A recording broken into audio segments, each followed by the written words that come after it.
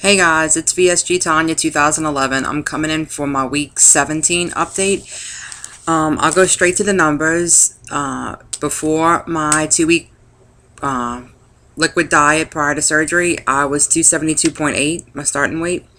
On the day of surgery, I was 255.6. That was on November 17th, 2011.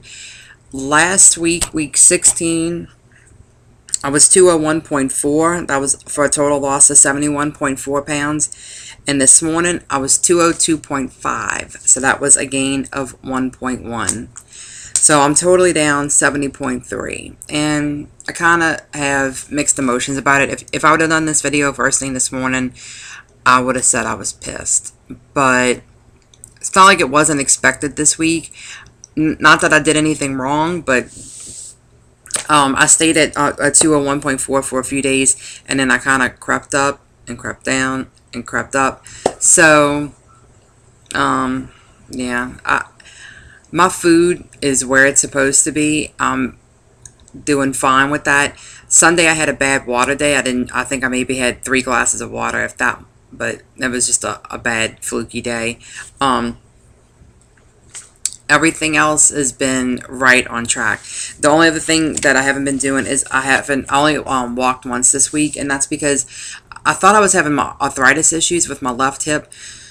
But now I'm thinking, I don't know if it was really arthritis or if it might have been sciatic pain. But I did make myself go out in the neighborhood once this week just to see if I could work it out. And I feel like it did hurt the whole time I was walking. Not like excruciating, but like a pinched nerve, you know?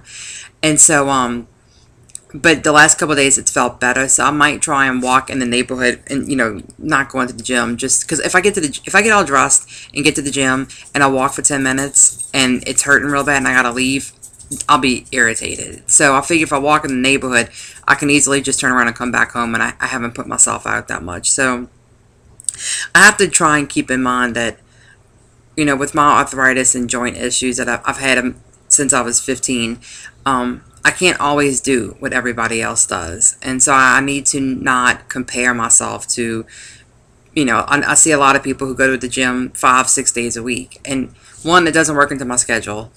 But 3 days does, and I can make that happen. But if I'm having joint issues, I'm having joint issues. And I can't necessarily control that. But I can control my food. And that's the thing I always in the past have not done. That if my joints started flaring up and things were hurting, I gave up, and I just said, well, you know, piss on it, then I'm not going to worry about the food or the exercise. I'm just going to let it go. But so I feel like I'm proud of the fact that I'm sticking with watching exactly what I'm eating and making the best choices, and I feel like this week has been a strong week for me food wise. So yeah, I might be up 1.1. I'm also supposed to start my period.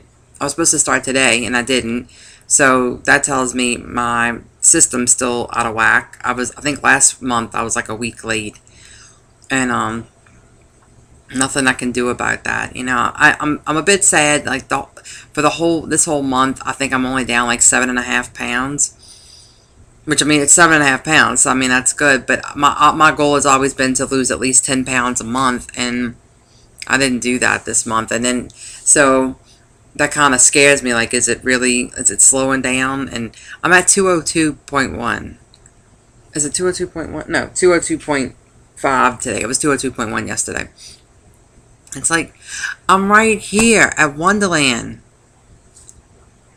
It's aggravating. It's like my body does not want to let go of these 2 pounds to push me in, or 3 pounds to let me go into Wonderland, which makes me fearful that when I do get to Wonderland, am I going to stay there, or am I going to bounce back up again? So it's like, I don't even know how much I'm going to celebrate. I've always felt like when I hit Wonderland, I was going to be so excited, but now I'm like, I don't know. Like, maybe I won't be so excited because I'll be afraid that in a couple of days I'll be back up again. So, I don't know. Sugar. Sorry. Sugar. Come see. This is my dog, Sugar. She was my baby before I had babies, because my husband and I tried for a couple of years to get pregnant, and we couldn't. And this was our first little girl. So, that's my Sugar girl. Okay, this weekend I'm gonna make a video for my 4 month, because Saturday will be my 4 month surge anniversary, and so I'll do another video where I do the 1 month, 2 month, 3 month, 4 month pictures, and I'm also gonna put pictures of me wearing the dress I wore Saturday night to that fundraiser. And it was a silent auction that we went to, and I won something. Last year when I went, I was too chicken and I didn't know, I didn't get the whole bidding thing. Sugar, stop. I didn't get the whole bidding thing, but I won something at the auction. I was going to show y'all a couple of things that I got. It was like Jet Set, I think was the name of the package. But look, it's a fleur-de-lis suitcase, like a little travel size suitcase. I'll plan on using this when I go to Vegas. And a fleur-de-lis scarf, which I already have two, but you can't have too many fleur-de-lis scarves, right? Because we're from New Orleans. We need lots of fleur-de-lis scarves. Well, not we. I'm from New Orleans. Some sunglasses for my husband. Some Nautica sunglasses. Oh, and other stuff's in here. Oh, look, a laptop carry case. Another little travel thing. I got something for my son's room. He has a Saints theme in his room, and it's a Who Dat home. Who Dat home. Who Dat. And a little bow for my daughter's hair. It's all in this little package. And a fleur-de-lis bracelet and little earrings, little fleur-de-lis earrings, of course. So, you know I love fleur-de-lis, just like everybody else in New Orleans. But, so I won that at the silent auction, and I actually got it for a steal. I know it's supposed to be like a charity thing, but I did get it for a steal. So, what else is going on with me this week? The thing is too, even with being up 1.1 today, I feel smaller. Like my pants, my size 16 pants are starting to get too big for me. It fits perfectly. They all fit perfectly, or almost perfectly in the waist, like maybe slightly big in the waist, but the hips and the legs are really big. So I feel like I might be getting ready to move into a 14, but you know, I'm kind of afraid to try on a 14 because I don't want to be sad if they don't fit. So I've kind of been holding off. The dress that I wore this weekend was a 14, but my top half is smaller than my bottom half, and so I don't know. Hey honey, sorry, my husband just came in. One other thing I was going to show. I'm running out of clothes, and I definitely don't have any summer clothes. But I was in my closet, and I saw these shorts that I got when I was in high school. You know how you go to the beach and you get things airbrushed in the summertime? So I got these, I had these shorts, and I'm like, oh, let me just try them on as a goof, you know. They look so small, but they're snug, but they fit. So they're extra large. Let me see if I can.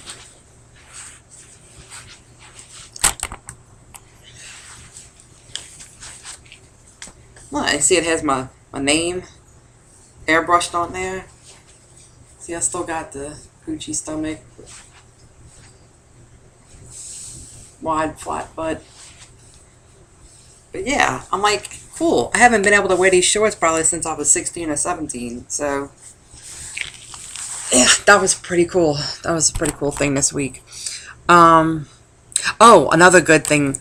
The hair loss is slowing down. Praise the Lord. The hair loss is slowing down.